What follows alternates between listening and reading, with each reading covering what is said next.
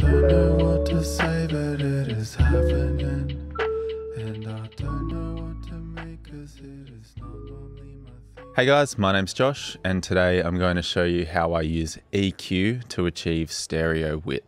So we have this sample here. I got this straight off Splice, and it's a sample of some keys and some bass. So it's printed in the stereo file, and I thought it sounded a little bit mono. So I would like to spread it out to the sides a little bit more and make the bass tighter. So this is the sample that I'm going to be working with.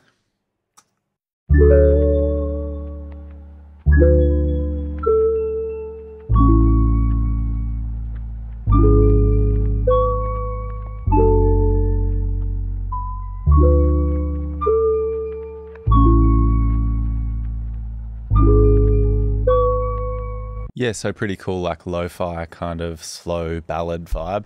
But now I'm going to show you how I would make that wider and kind of spread it out a little bit more. So you can use any MS EQ for this. And for this, I should mention that we are using mid-side EQ, and I'm going to be using FabFilter Pro-Q3. The way we perceive width is how much information is on the sides compared to the middle. And we can perceive different frequencies to be wider than others as well. And I found around 1K and upwards we perceive to be the widest, where if there's bass on the sides, it seems to feel a little bit narrower or a little bit more vague. So in order to make this wider, I'm going to choose a shelf, put it around 1K, doesn't matter exactly, and do it quite broad. And I'll just, for the sake of this demo, I'll boost it, say 3 dB on the sides. So go over here and we choose just the sides only. So this is without it.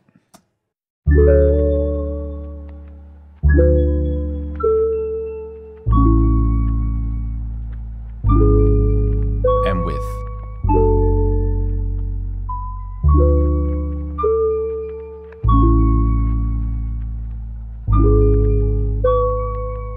Yeah, so definitely pushed it a little bit out further. I'll show you what it sounds like. I think we could probably go more extreme on it. So without it.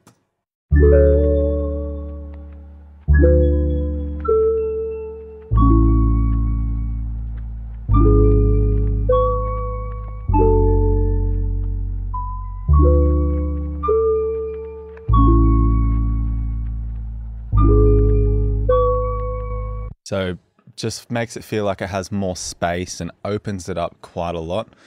If you want to be really fancy, then we can put it on linear phase and that will sound even better. So this is how it was before, and I'll flick to linear phase.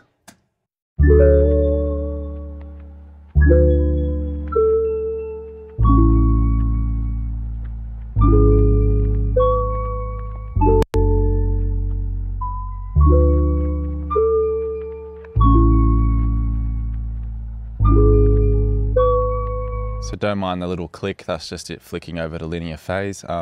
But for me, when I flick that over, I feel the stereo image just sound way more solid, and I can pinpoint kind of where the different notes and stuff are way more.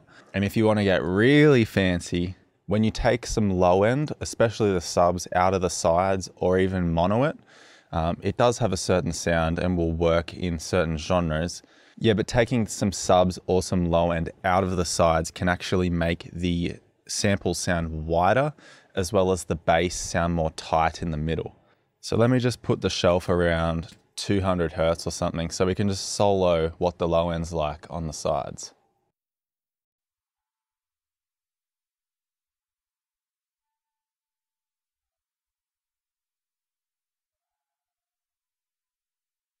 And then we can pick a point of how much we actually want to affect.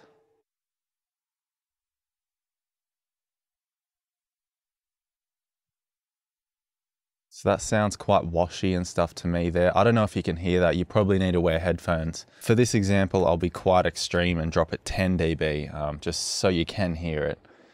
This is without it.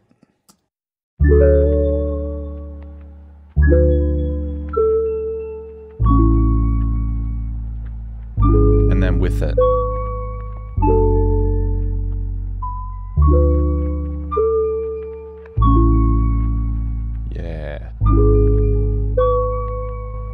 So listen to the bass just get way more pinpointed and brings it into the center and in focus. For some songs, you probably might want a little bit of low end on the sides just to give it a more washy kind of vague feel. But for lots of pop and hip hop music, the low end straight in the center sounds really good to me. So I'll just show you that once again. Listen to the low end and especially the bass, how it just kind of brings it itself into the center and becomes more focused.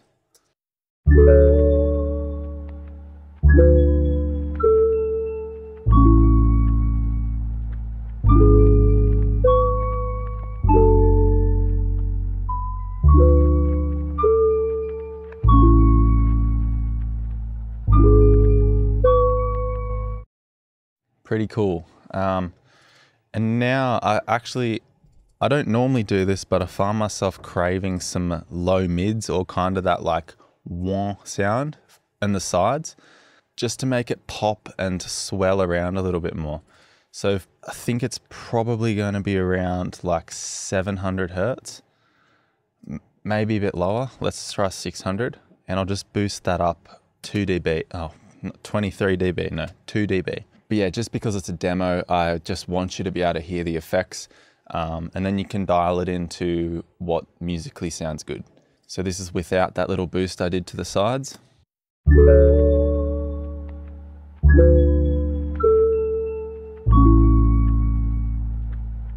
And then with.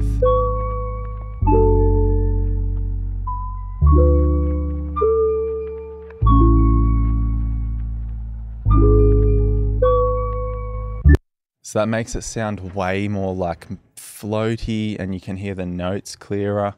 I really like what that's doing.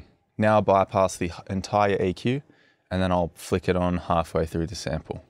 And just listen to everything get wider, tighter and clearer.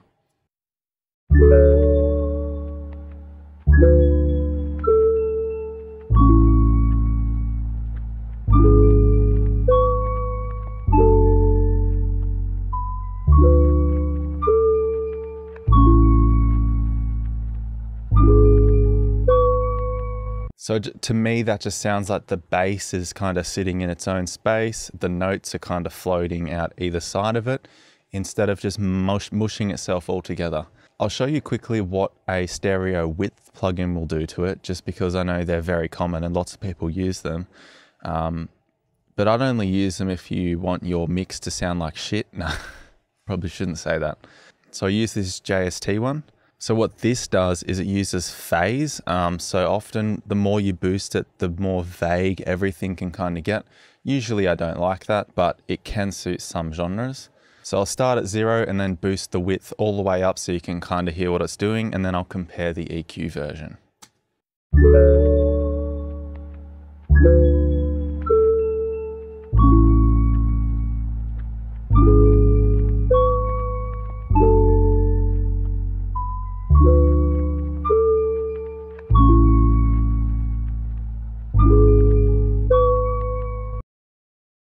So for this genre, it actually doesn't sound too bad, which was kind of surprising to me. The bass does get a little bit phasey and not as pinpointed into the center. But I'll just show you quickly the EQ version as well. This will sound clearer and tighter.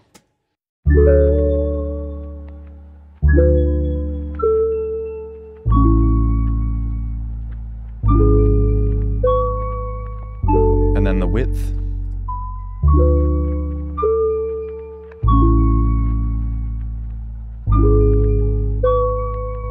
So yeah, sounds kind of out of phase to me now that I listen to it side by side. It might even be a little bit louder or a little bit wider.